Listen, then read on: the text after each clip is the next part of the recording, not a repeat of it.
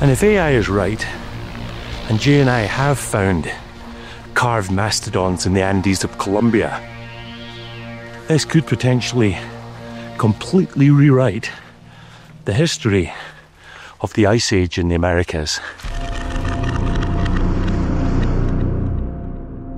Oh, look at it. There's the eye, and the bump on the head, and the trunk coming down the curve along the front there, see? It would mean these people weren't just surviving, hunting and gathering. It would mean that they had developed a relationship with animals extending far beyond utility and showing an expression of artistic and creative knowledge hitherto undiscovered or unacknowledged. And it goes up to the raised cranium with the hump in the back, and the trunk comes all the way down the front here. That to me is a mastodon.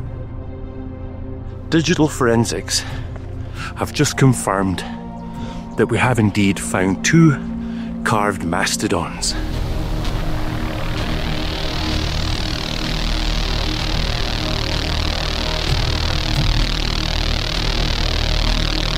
I honestly think we're the first 2 men in probably 10,000 years that have been here hunted mastodons.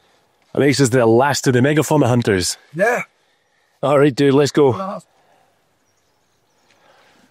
Careful as you go, that's a wild incline. Look at that, it's virtually vertical. Yeah, this is difficult going, man. I'm going to try and come up with the tripod and the camera. That means I don't have many hands left. I'm here if you need some help, man. Okay, just trying to catch how steep this is for the folks watching. Jay and I have explored in the cave. We found another bone. It's the second bone of the day to go with the tooth that we found in the first rock shelter. And we're now heading back to the mastodon and the cub that featured in an earlier documentary, which is linked there in the top right of the screen. But getting there, as usual, is not going to be easy. Mate, can I pass you the tripod? Yes. Do you want to take the camera as well? Yeah, because that's got spines on it, mate. Do not grab that. Look at what we're up against. Look at these spines, as Jay's just pointed out. I was about to grab that. Don't grab that. Seen them? Yeah, don't. Just horrible. Mother Nature's nastiness. Yeah, that's not kind. Look at it. That's what I grabbed when we were at Elabra, remember? Yeah. It took 3 weeks for them to come out of my finger. Yeah, don't do that, okay? Okay. How far is it? Probably about 3 meters. Oh, really? Here you go. Oh, look at it. In all its glory. Look at that. In all its prehistoric glory. And there's the eye. And the bump on the head. And the trunk coming down the curve along the front there, see? Look at it. Even got the hump on the back, the energy storing hump. In 2019, deep in Colombia's Andes, we uncovered colossal stone sculptures of extinct reptiles and megafauna that once roamed the Bogotá savanna during the Younger Dryas over 12,000 years ago. Last year, our search led us to 2 massive stones perched on a nearby mountain, overlooking the site. Their shapes were unmistakable, mimicking the profile of mastodons. Beneath them, hidden in a cave, we discovered a fragile ceramic pot and single bone, suggesting these zoomorphic forms served a ritual purpose. To investigate further, we used artificial intelligence to analyze our footage. The AI replied, "Its clearly defined dorsal ridge, cranial dome, trunk-like projection, and ocular depression imply intentional shaping to create a zoomorphic figure, suggestive of elephants, mammoths, and mastodons." Supporting this, Mastodon remains were excavated nearby at Elabra in the 1960s, radiocarbon dated to 10,400 BC.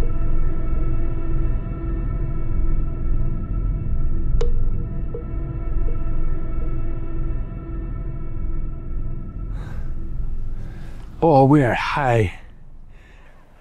There's Tenno and El Mahoy.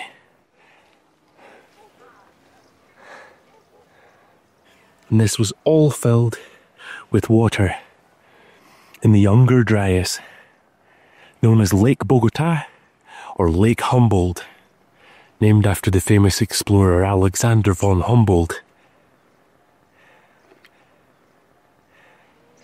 You can see the eye here. And it goes up to the raised cranium with the hump on the back, and the trunk comes all the way down the front here to where J is, a section of rock that's been quite obviously cleared and curved almost to form a rock shelter here. What's your magnifying glass doing, Jay? I'm looking at what I believe to be tool marks. Some evidence of tools that we used here on this rock to chisel it out. Really? And I'm seeing quite a lot of them. It seems to be quite clear. Okay, show me some tool marks. See this? Oh wow, yes. There's one. Hold on. Yes, that vertical. Yeah. Hold on, I need to try and focus. Hold your thing still. Right, I've got it. That looks like a tool mark, Jay. Okay, now if we move across to the right, slowly, we've got some horizontal ones here as well. Oh yeah, and they're not new. They're not new, they're ancient one. And we've got some more just up here that would suggest it's been chiselled down. And then... Right, hold it right on that vertical one. I want to film that close up. Is that as close as you can go? Right, 1 minute. There. Let me film that. See it there, the double vertical lines? Yeah. Okay. That is a tool mark. And we're seeing more as we come across to the left. There's more evidence here. And Jay, supporting what you've just said, look here, look at this. Yeah. All of these marks are coming down. Yeah. There's nothing coming up suggesting these are chisel marks. Yeah. Clearing this curved section away. Here as well, look. Yeah. These have been, it's where it's been chipped down. Yep. We've got more down the bottom here. Yep. That's a pattern for sure. Yeah, that definitely suggests that's been worked by the hand of man. To create the bottom of the trunk, which where we're at, and there's the eye. Look there. Ah, look at this. What an incredible stone. Well, that indented eye with the raised eyebrow above it, and then the cranial, what do you call it? They would call it the raised cranium. Dome. The dome. That life size? Probably about life size of a giant specimen, but you feel just so haunted by the size of it when you're below Humble, it. I think's the word. Humbled, that's it. Just the way a hunter would have felt when faced with the real creature. I mean, the thing is, it has the mark where the ear would be as well. I mean, it's so detailed. Aha.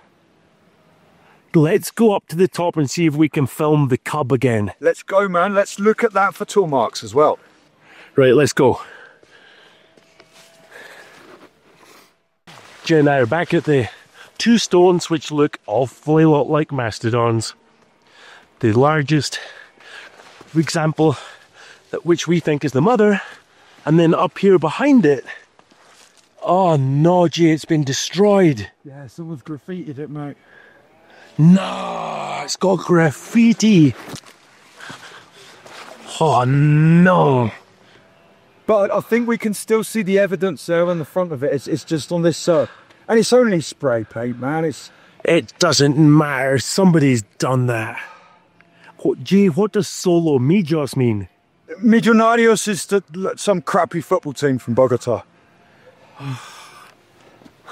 Because look, here's where we found this. Ow! This smoothing. What they haven't done is this bit though.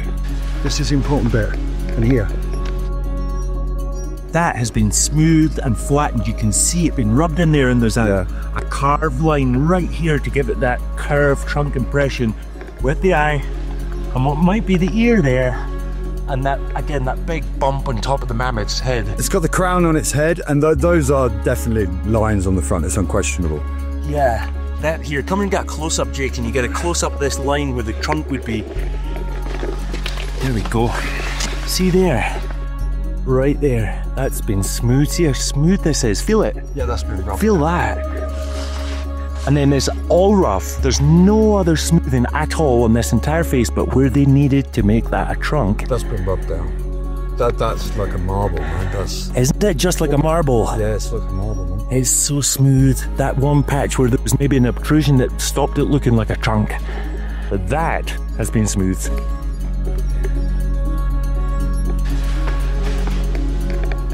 Look at the top of the head's like the one we saw down there, that spike that goes up. This is why these sites need protection, but no one's willing to make that effort, that extra 2 steps just to protect the things. No one's willing to do it, and it's such a tragedy. It's anti-culture. If Jay and I are right, and this rock was carved somewhere between 12 and 16,000 years ago, it's just horrific to think that in our generation, people can fire up with a blue and white can of spray paint and just not destroy it. It's not destroyed. It'll be gone within a few months with the weather, but it's just so ignorant. It's defacing, isn't it? It's just so horrific. So here's what we identify as the Mastodon cub. The eye here, indented, like the version below, the mother. The rounded trunk coming down the front here. The raised bump on the cranium. The hump on the back. Coming down to where the tail would be, where Jay's standing there. And you can see the outline of a hind leg and a foreleg. And this, there it is, that's probably the best angle to see it right there as you're passing it on the path. Digital forensics have just confirmed that we have indeed found 2 carved mastodons. The question is, how many more of these enormous creatures were carved in the Colombian Andes?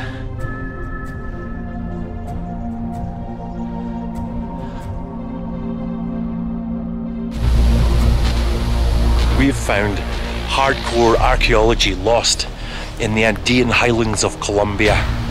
We discovered this. Look at the archaeology. It's just incredible. Oh, it's dangerous. What you guys may have discovered may rewrite so many things. Look at this. Oh, look at the artwork.